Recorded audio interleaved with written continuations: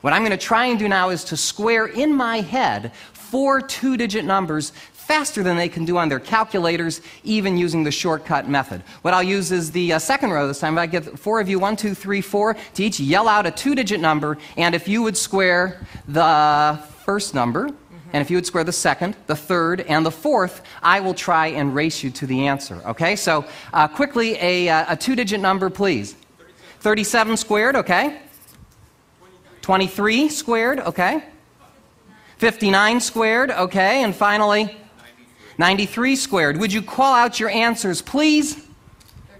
1369. 529. 3481.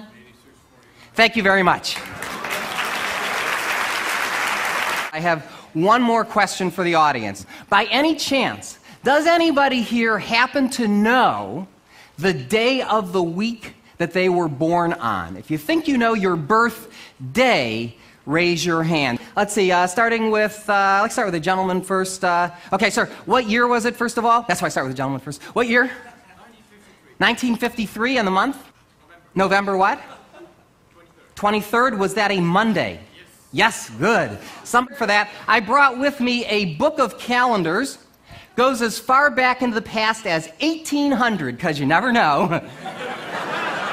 I didn't mean to look at you, sir. You were just sitting there.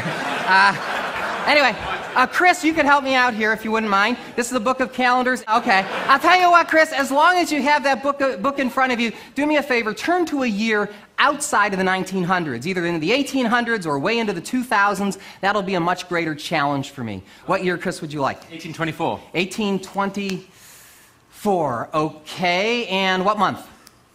June. June what? 6th. 6th. Was that a Sunday? It was. And it was cloudy. Good. Thank you very much.